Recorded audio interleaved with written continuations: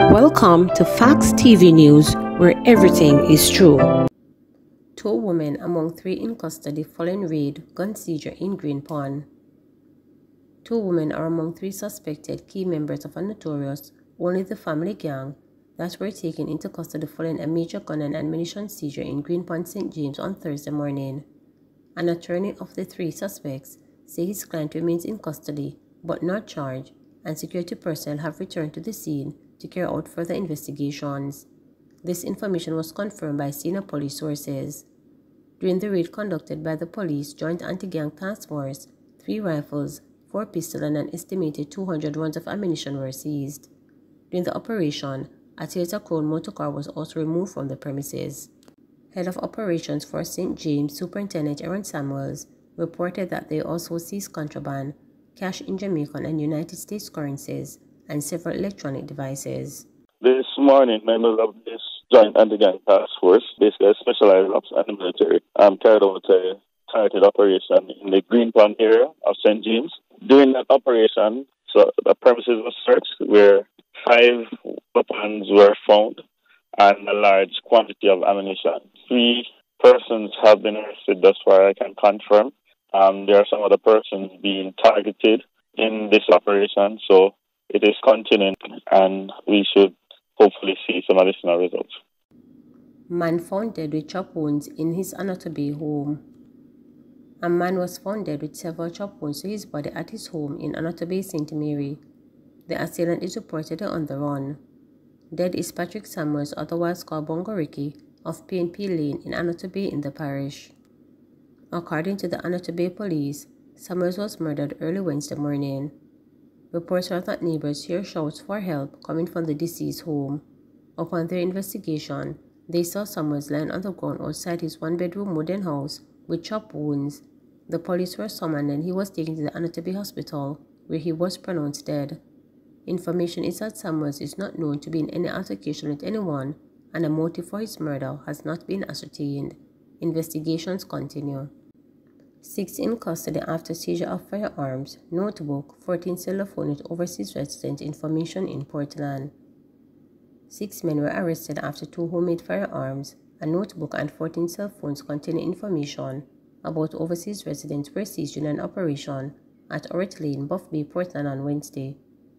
Reports from the Port Mara police are that about 1:30 p.m., lawmen carried out an operation in the area when the premises was searched and the 2 firearms found.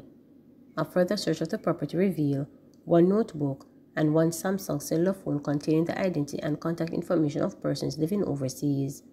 13 additional cellular phones were found in a bag beside the dwelling.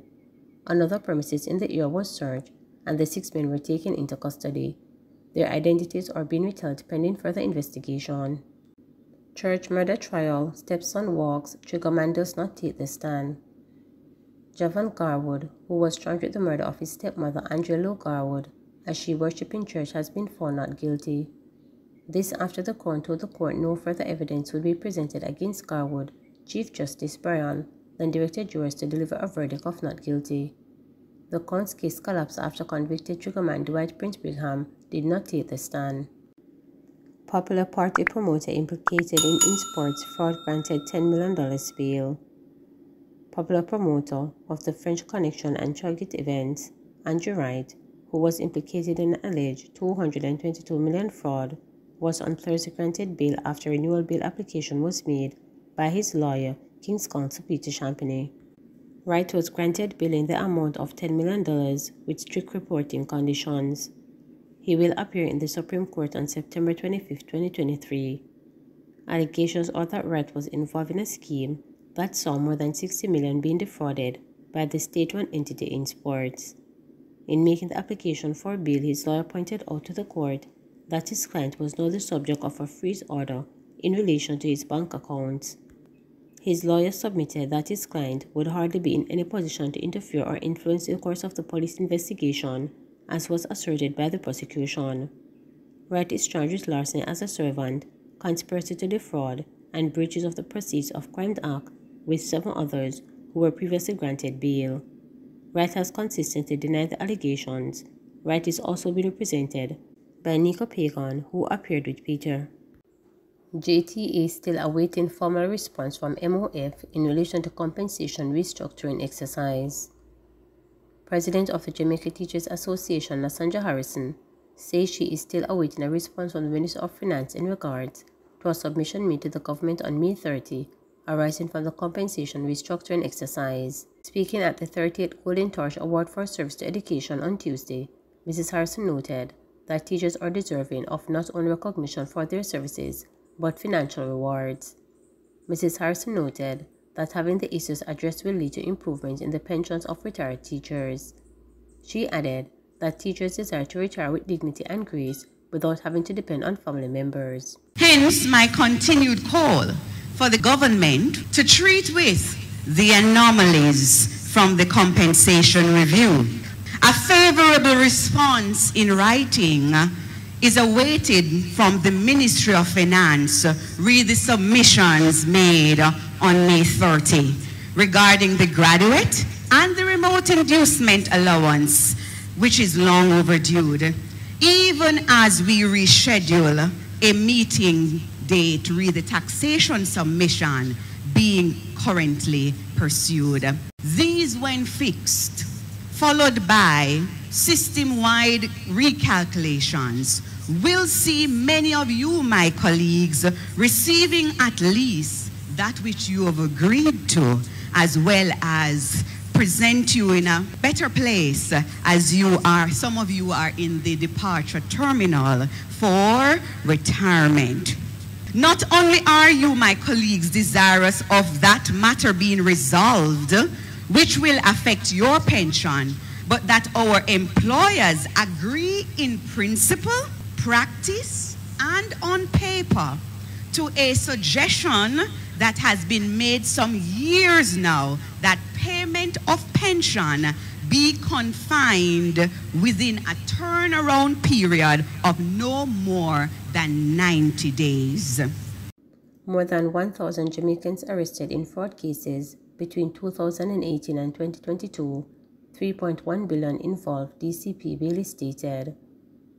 Between 2018 and 2022, more than 1,000 Jamaicans were arrested in relation to fraud cases involving more than Jamaican 3.1 billion and US 31 million. This is according to head of the country's crime and security portfolio, Deputy Commissioner of Police, Fitz Bailey. Speaking at the Bankers Association annual anti-fraud seminar on Thursday morning, DCP Bailey noted that the accused individuals were arrested by the Fraud Squad, MOCA, and the Financial Investigations Division. DCP Bailey said the monetary value of the fraud surpasses Jamaican 3 billion. Between 2018 and 2022, the fraud squad had a total of 2,932 reported cases, and they made 805 arrests for fraud. The data is broken down in what you call electronic and general fraud.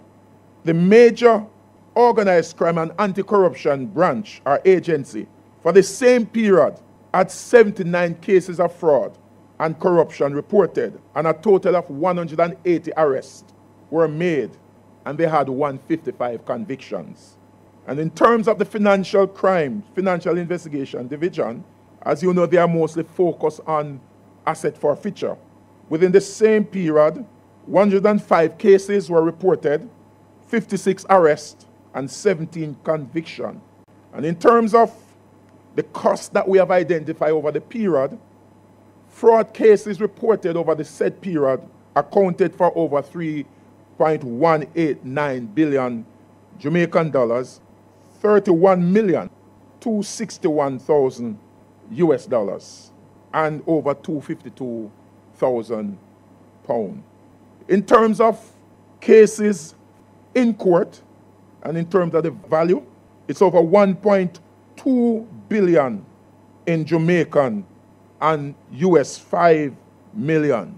And those are cases for forfeiture in the courts. And in terms of cases that have been adjudicated on, monies that have been seized or forfeited, over 164 million Jamaican dollars, 13 million US. And this have been successfully achieved by FID. Please remember to subscribe,